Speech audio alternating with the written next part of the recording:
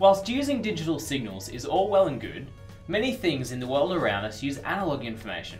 A potentiometer, for example, can be connected to act as a voltage divider, which will create a voltage varying depending on where it is set. It acts as a rotary control, which is a really natural, intuitive way to input data. Potentiometers are a simple way of controlling settings and adjusting menus in electronics, so it's a good idea to know how to use them. Now, what exactly do we mean when referring to an analog signal? Well, if a digital signal is a 1 and a 0, 5 volts or 0 volts, then an analog signal is anything and everything in between. It can be a single stable voltage between your voltage limits, or an ever-changing analog signal such as a sine wave or an audio waveform.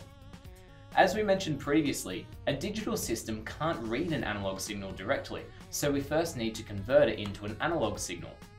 To do this, the analog capable pin reads the voltage, converts it, and rounds it up or down to the closest increment of resolution. A 10-bit analog to digital converter, or ADC for short, can convert an analog signal into different digital levels between 0 and 1023. 10 bits gives 1024 possible values. A lower resolution ADC gives a rougher approximation of the actual signal, while a higher resolution ADC gives a more precise resolution.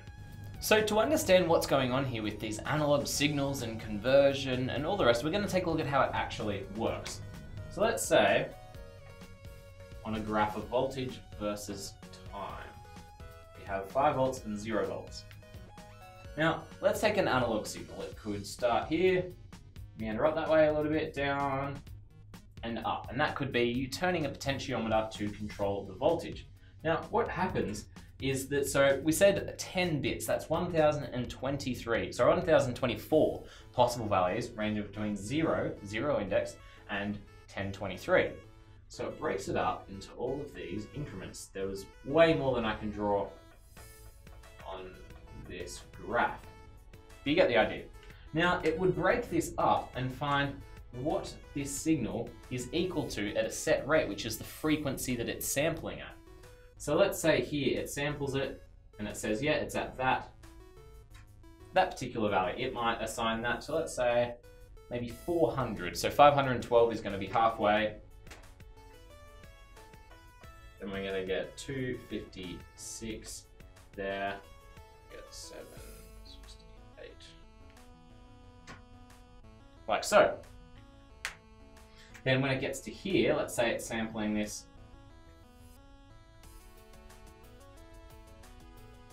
here, that's a lot slower than it would actually sample, but you get the idea. Now when it gets to this sample point, yep, still singing at about, say, 300-400, this sample point. Yeah, it's in between there a bit, but it's closer to 256. Then this sample point, though, is equal to 2 notches above, so on and so forth. And the more steeply it rises, the faster you change over time. And then it breaks it up into these incremented values, which a digital system can read. It can break those up into a 10-bit value, which is very cool.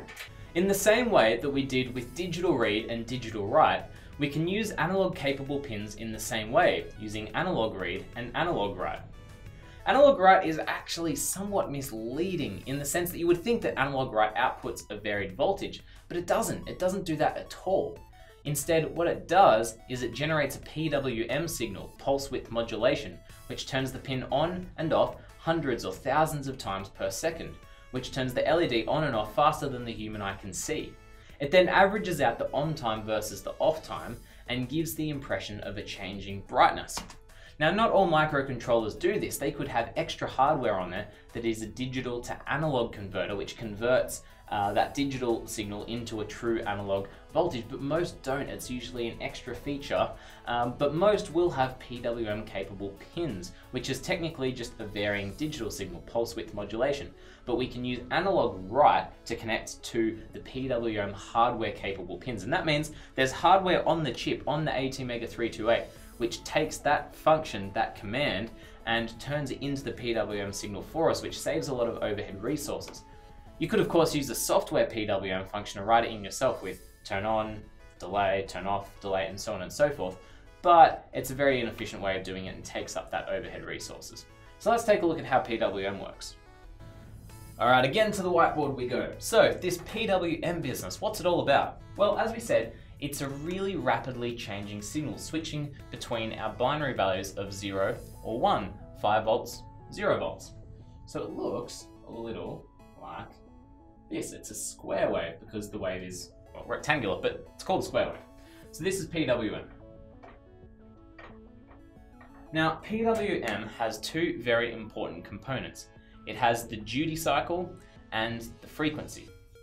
Now, the duty cycle represents one cycle, which is a constant length. Color these in to make it a little bit easier to understand what we're talking about. Alright, so in a duty cycle, it represents one complete change. So we can see here that in this duty cycle, it is on for the whole time, which means the LED would be on for full brightness. Now in this duty cycle, it goes off. Now this is not entirely correct because it's only turning it on and off very rapidly again. But let's take this in halves. And we'll make this whole section a duty cycle. We'll make this whole section a duty cycle. Now what this turns into is...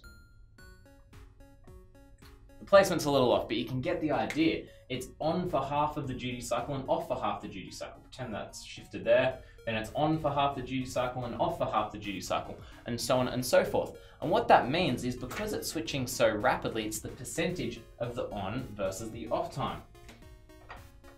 Let's move down here. So if it was on for 75% of the time, and off for only 25% of the time before turning back on, then we would perceive the LED brightness to be approximately 75%.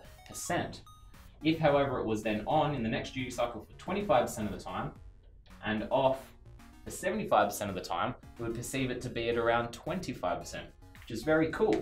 Very, very cool. And that's how we can use PWM to emulate an analog voltage.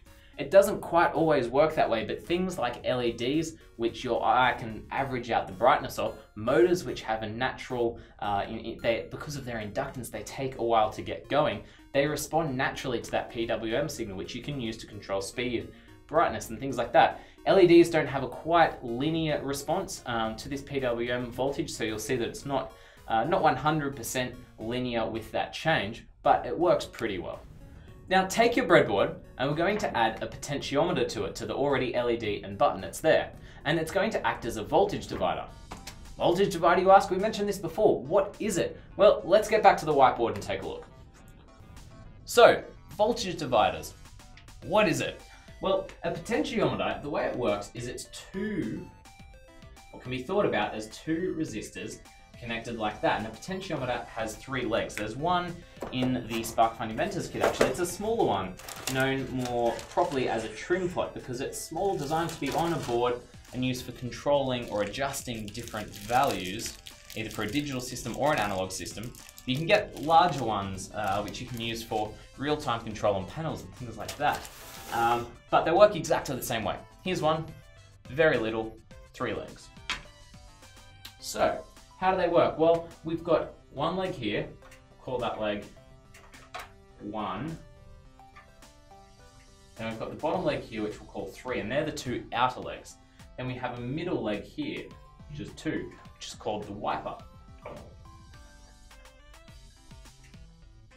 The wiper. Now, how this works is you can use it for a lot of different ways. You can use it as a simple variable resistor to change the resistance by only connecting 2 of the legs up, or we can connect pin 1 to 5 volts,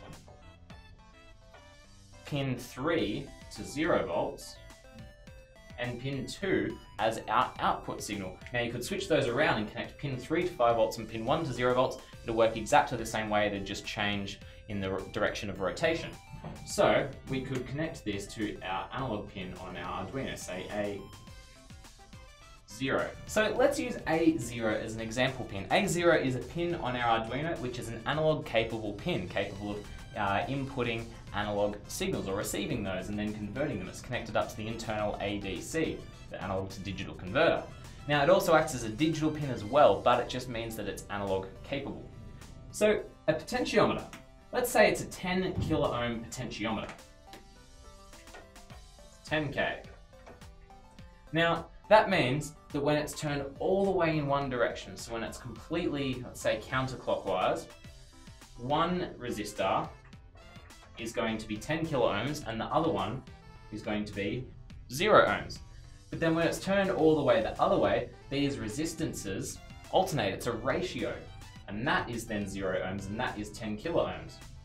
Likewise, for a linear potentiometer, you can get different responses. For a linear potentiometer, if it's turned halfway, it's in the middle, then that would be 5 kilo ohms, and that would be 5 kilo ohms.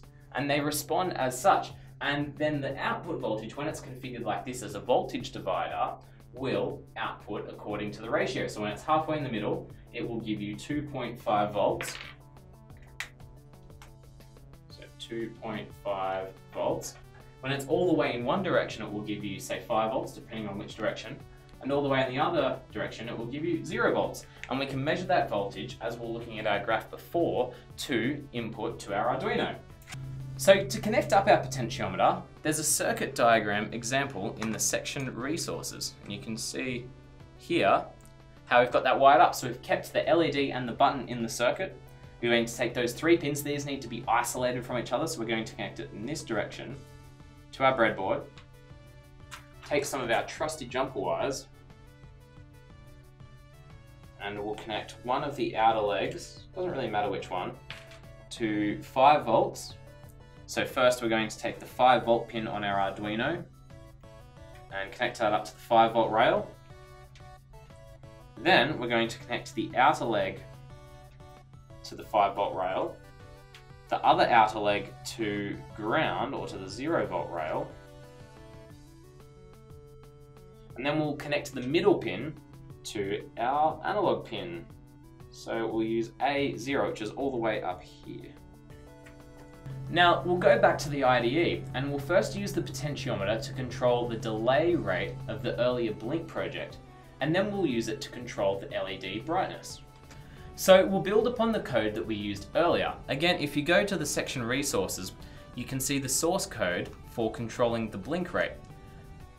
So take that and copy it into your Arduino IDE. However, I'm going to write it out so you can see the process. First of all, we need to remove button pin, and in its place, put pot pin, which is equal to A0. We have to use A when we're defining these pins so that it knows what we're talking about. And instead of button pin, we're going to be using pot pin, and it's going to act as a regular input. We don't need an input pull-up resistor because it's always going to be connected to a value, unlike with the button.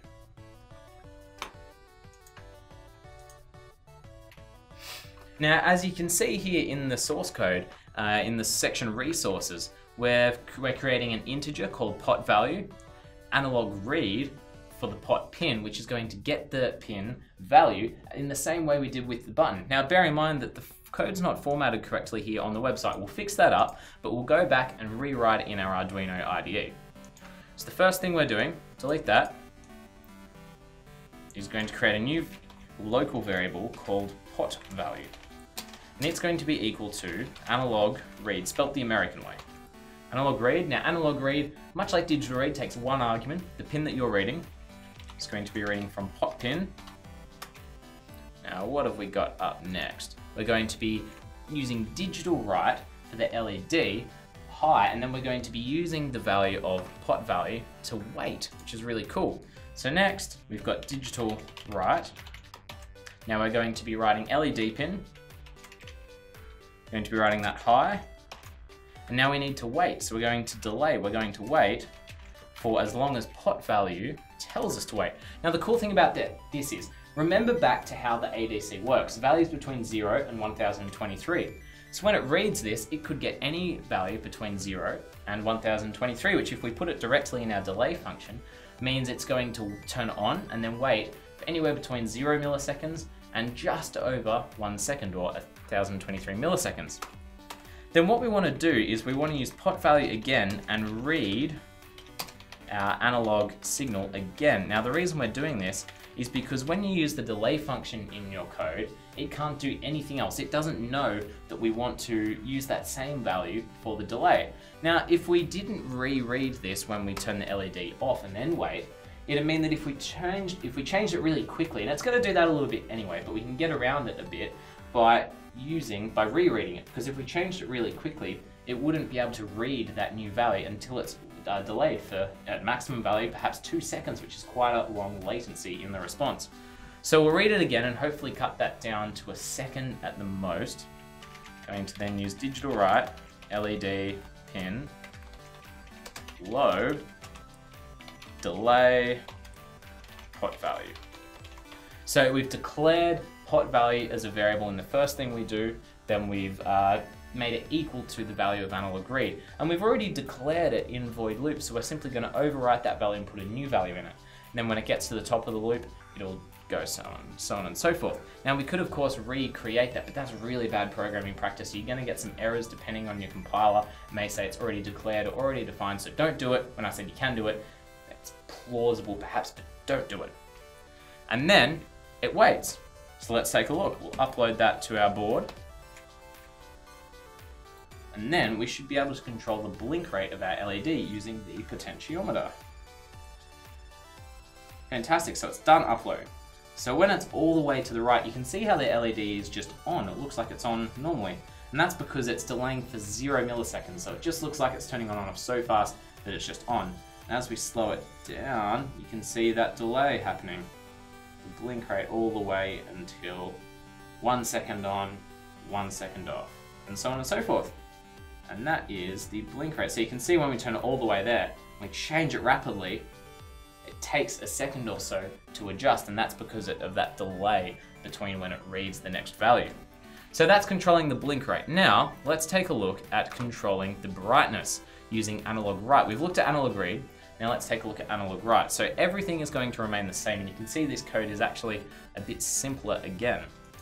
So again, we'll use pot value to get rid of all of this. Going to read the value of the analog pin, but what we're going to do here is we're going to use some really simple maths, and we're going to divide the value that we're reading by 4. Why are we doing this? Well, it might not be apparent yet, but there's a really good reason, and that is that the ADC, the converter which converts the analog signal into a digital signal, is 10 bits. Fantastic, that's great. The values between 0 and 1023. The PWM, however, the hardware PWM, is only 8 bits, which means it can only output varying values between 0 and 255, so 256 different possible values. So it'd be all well and good, we turn the potentiometer up to 1/4, and it'd get to 255, which would change exactly as we expect it to, but then the rest of the travel of the potentiometer, it wouldn't register it because it's beyond the value of the PWM to write. So we divide it by 4, which gives, it scales it. Now our maximum value of pot value is going to be 255 or thereabouts. Very good. Now, all we need to do is use analog write, and again, like digital write, they're sort of mirror images of each other. Analog write requires 2 arguments, the pin that we're writing to and the value. So we're going to write to LED pin, I'm going to use pot value, and that's all there is to it. Very, very easy, and it's really cool. So let's give that an upload and we'll see how it works. All right, it's done uploading, so we can see that in one direction the LED is off. As we turn it on, it gets brighter and brighter and brighter until it's at full brightness. Now, as we mentioned before, it has a slightly non-linear response. That's according to voltage, but it still has the same effect for PWM. So we can see that between 75% and 100%, there isn't any real noticeable difference.